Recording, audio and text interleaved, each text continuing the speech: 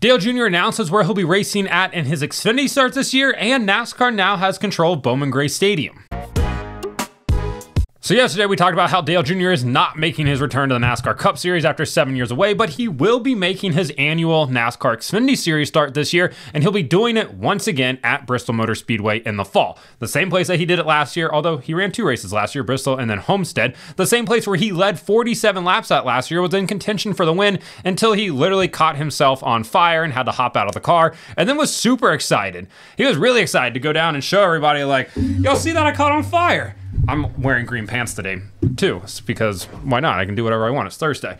Regardless, Dale went down and he ran really, really well. And Hellman's was on the car, and they'll be on the car once again. And JRM also announced that they've extended their partnership with Hellman's through the 2026 season. And by the end of that 2026 season, it will have been an 18-year partnership for the two of them, which is honestly almost unheard of this day and age when it comes to sponsorships, especially with race teams. So that's great. Send it off to college. It's old enough to go and vote now. It will also include at least 6 races on the number 7 car each year through the 2026 season, as well as whatever starts Dale would like to make. So he's going to have to park that 5th wheel, call TJ Majors up, and beg him to come spot for him at the fall race at Bristol, because he's once again going to be trying to make another start there. Obviously, he's going to have to qualify, but we all are going to assume that he will do that.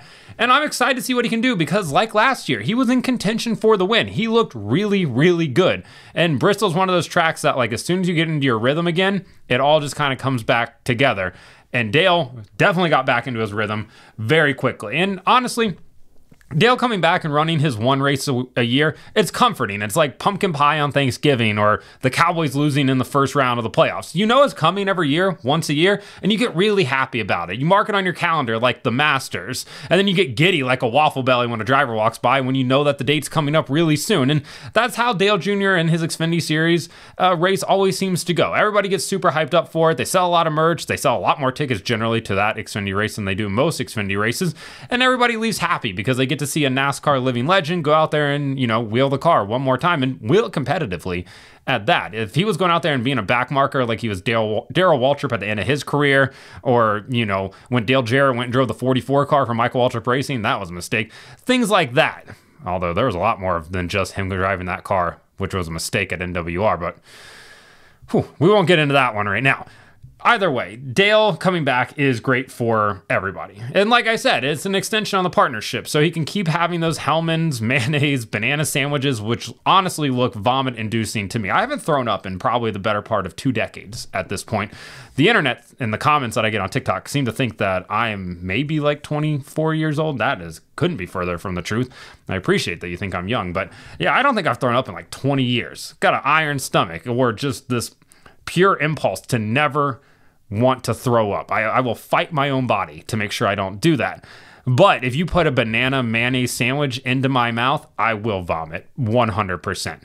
Got a lot of food texture things I don't like. Kiwis, avocados, Jell-O. I can't do Jell-O at all. Pudding, yogurt. I'm very odd.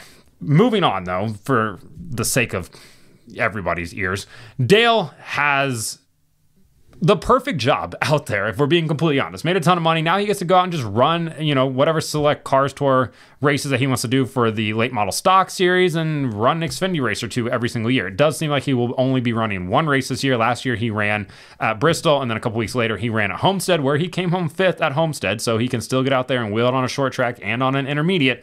Seems like he'll just be doing Bristol this year as well.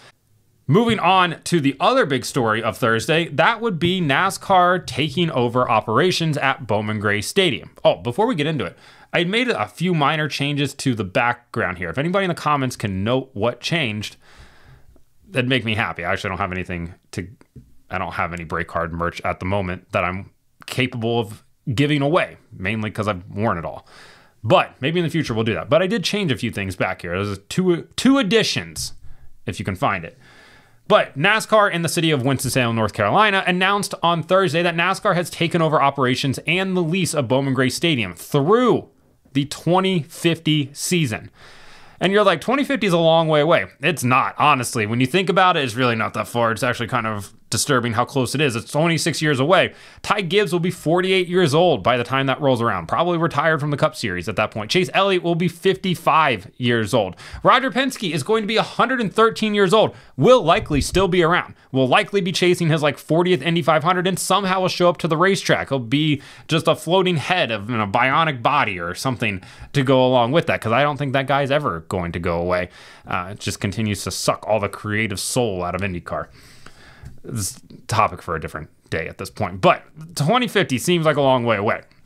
So NASCAR will take over operations of the famed quarter-mile short track, which does have a football field in the center. That's why the series can't go really past the end of August if it has to, because the Winston-Salem College needs to be able to use the stadium for their football games. And so NASCAR taking over Bowman Gray, I think, is a great move. I know there's going to be a ton of people in Winston-Salem, a ton of people that go to the weekly Saturday night races there that are going to hate this move. But Bowman Gray had gotten out of control. It was complete and utter chaos. We had people using their cars as weapons, and it was getting sketchier than a hotel with the weekly rate on the sign outside, so they had to go in there and make a change.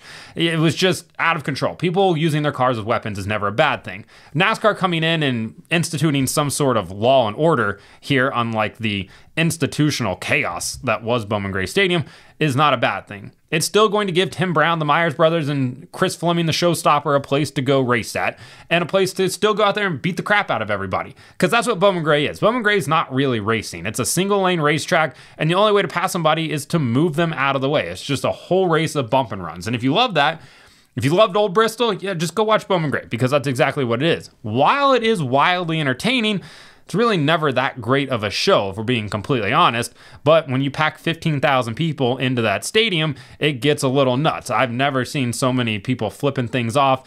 Children, literal children out here just yelling obscene things at race car drivers. I was like, oh my gosh.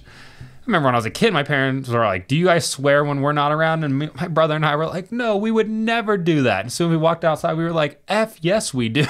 And that's exactly what we're seeing here, except their parents are encouraging them. The culture at Bowman Gray Stadium, honestly, should be studied, because it is this subculture that I am fascinated by. I actually think I might be making a stop to the stadium April 27th. I paused there because I was like, man, I don't know if I want to say that, because there's certainly some people that probably don't like me. I will not be wearing Break Hard merch to that. Fuck you, YouTube.